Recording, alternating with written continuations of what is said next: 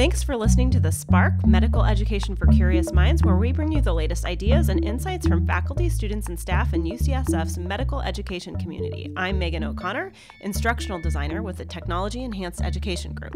And I'm Karen Fleming, communications manager for the Office of Medical Education. This episode is a special edition devoted to Back to School Week and a welcome to this year's incoming class of first-year medical students. We'll hear from 3 School of Medicine education deans as they reflect on their medical career highlights, mentors, and inspirations. Stay tuned for interviews with Dr. Catherine Lucey, Vice Dean for Medical Education and Executive Vice Dean for the School of Medicine, Dr. Lee Jones, Associate Dean for Students, and Dr. Karen Hauer, Associate Dean for Assessment. Find out what topped their list of medical school memories and motivators. So I'm here with Vice Dean for Education and Executive Vice Dean for the School of Medicine, Dr. Catherine Lucey. Here we are approaching the first week of medical school for this year's incoming class. So Catherine, looking back over your medical career and reflecting on medical school, what were some early motivators and inspirations for you?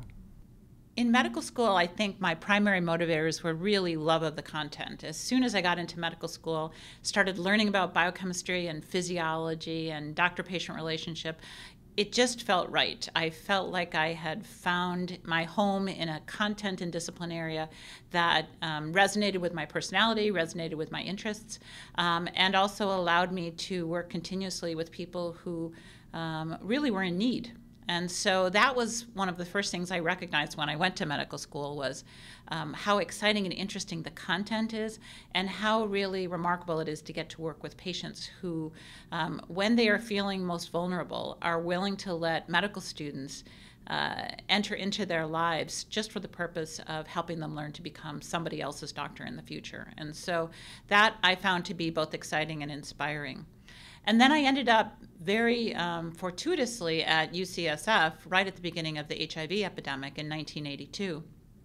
And what I found then was a community of physicians, as well as other health professionals, pharmacists, and even people in the community, such as community activists, who were all working together to tackle what at the time we had no idea was causing the death of just literally thousands of young men and within San Francisco and across the country.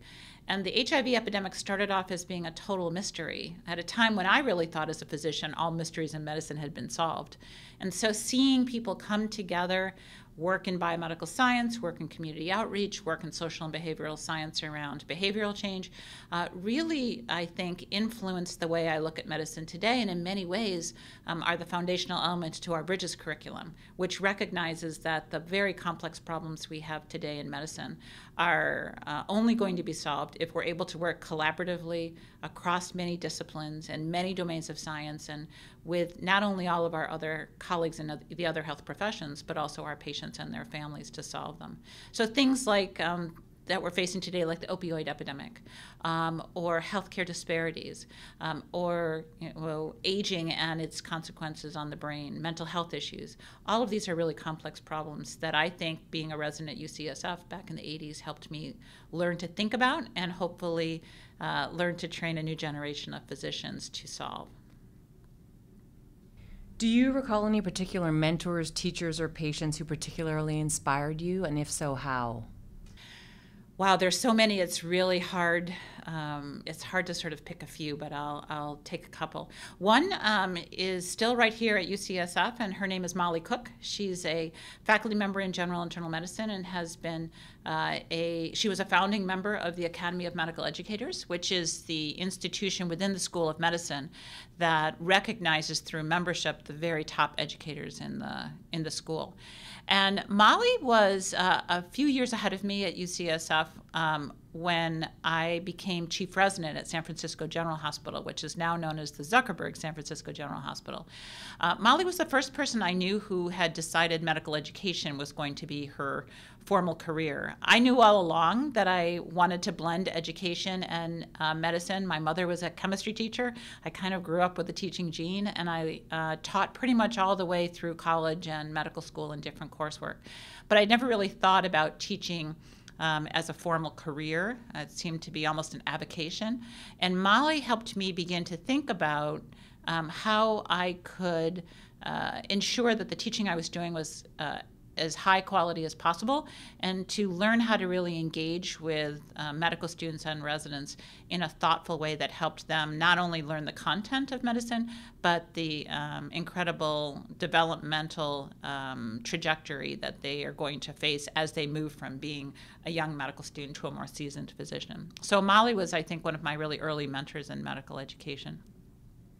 I'll talk a bit about a patient who really inspired me kind of midway through my career. And again, I feel very fortunate that throughout my career, I have been able to work in predominantly safety net hospitals. So these are hospitals that care for patients who are the most socioeconomically vulnerable, who often have no health care insurance before the Affordable Care Act, and who really have not been afforded the opportunities in society that many of us grew up taking for granted.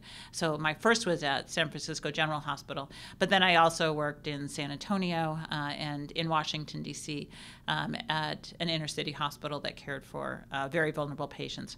And I had two patients that I'd like to sort of reflect on. One whose name was Hildred, who was a wonderful patient I took care of for 10 years, quite healthy older woman, and developed a series of symptoms that led me to believe she had a mild joint type problem. And we finally diagnosed her, and I was really excited about finding the right diagnosis. And I remember going in and talking to her and telling her, good news, we found out what's wrong for you, and we have the right treatment. And I was excited because we had the answer. And she was devastated because she had a disease. And she had never thought of herself as someone with a disease. And that encounter really made me think about always remembering the patient on the other side of the intellectual exercise that we work on. I spend a lot of time trying to make accurate diagnoses and teach students and residents how to make accurate diagnoses. But it's always important that even though that's an interesting process, the real impactful aspect of that is helping the patient come to grips with having a diagnosis and knowing that means what it means for the rest of their life. And so I thought that was a really incredibly powerful lesson for me. And it happened when I was, reasonably well into my career. So I think it's another important thing. It talks to you about always thinking about what is the patient in front of you teaching you. Even if you think you know a lot about medicine and have been practicing for years, the patient in front of you is unique, and you can learn from them as long as you're open to learning from them. The other patient that I think of instantly when people ask about what patients did you learn a lot from was a patient who I had cared for a very long period of time. Interestingly, she had been divorced from her husband for maybe 20 years. And he came back into her life because he had acquired HIV infection. And this woman who had really marginal means herself took her ex-husband into her home and nursed him through his disease, which ultimately ended up being fatal. And she did so despite the fact that she and her ex-husband had not parted on good ways. And I asked her about that. I said, how is it that you're able to do this? And she said, this is what people are called to do. They're called to give whatever effort they can to help other people. And this was a patient telling a doctor this. And it's been so profoundly impactful to me to listen to patients who sometimes have not a lot, but are still willing to be generous with others, whether it's with their doctors giving them advice or whether it's people around them. And so it really taught me that there is no such thing as can't do. And that also has helped me think about engaging with my patients around the other aspects of their lives. So I think those are the three stories I'd like to share today. I think there's so many others. And I was talking actually to Dr. Cook, the one I mentioned earlier, yesterday. And each of us sat there for about a 30-minute car ride remembering patients that had impacted us. So my hope for the students is that you'll keep all of the patients you care for in your mind and look for something you can learn about from each of them.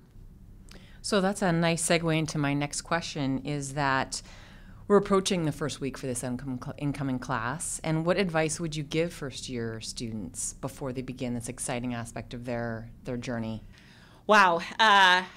First, take a deep breath and recognize, honestly, this is a marathon. You have to pace yourself. You're going to be learning not just for the 4 years that you're in medical school and 3 years in residency, but for 40 years that you're going to be in this incredible career. And so realize that there is no way you can learn everything. And there's certainly no way you can learn everything in the first week or first month. So pace yourself and get used to the idea that what we really want you to learn is how to think about things, how to ask good questions, and how to master enough information that allows you to take the next step in whatever aspect of education you have. The second, I'd say, take good care of yourself.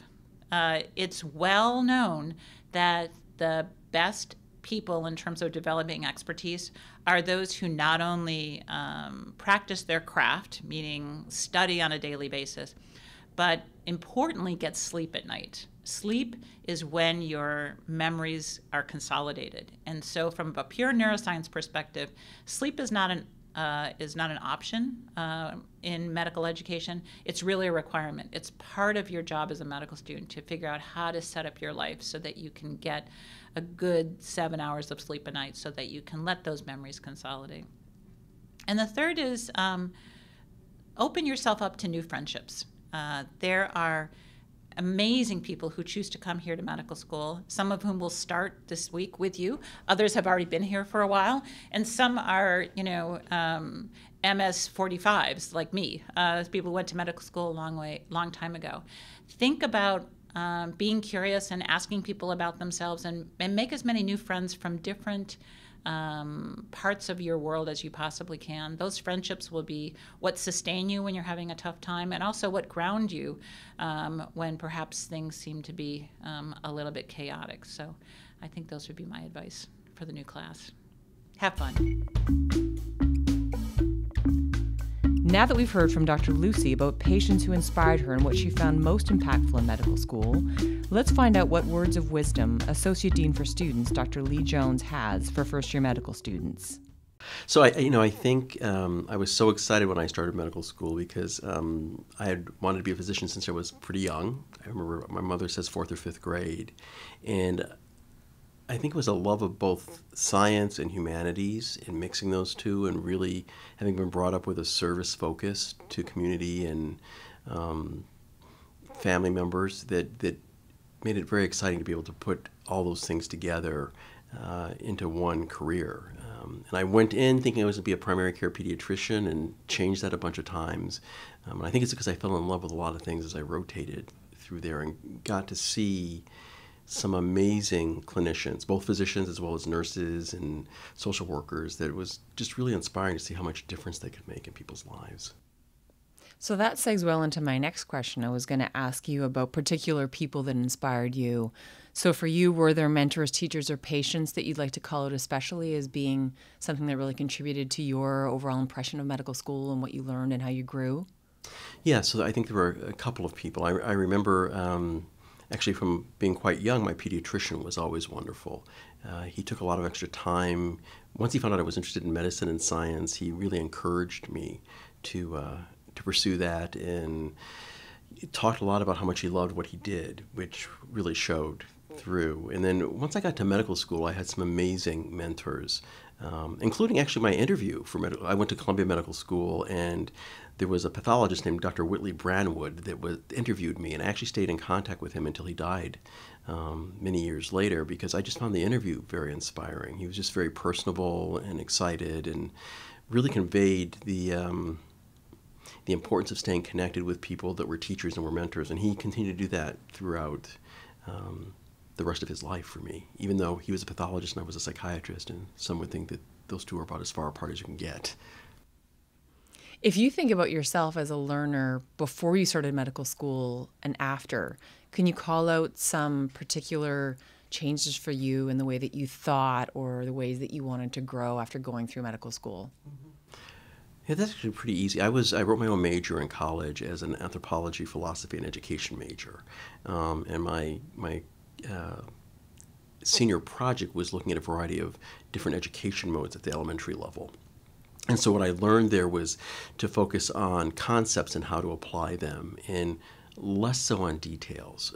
So when I got to medical school, that's how I was thinking about things. And then I promptly failed not just the first, but the first 2 medical school exams, because it was biochemistry and it was about details, and I didn't pay attention to that. And I think what was different about me post-medical school is being able to focus and recognizing the need to focus on the overall picture as well as the small details, and figuring out how to zoom in and out appropriately to do that. So medical school, first of all, the amount of knowledge is phenomenal that you learn.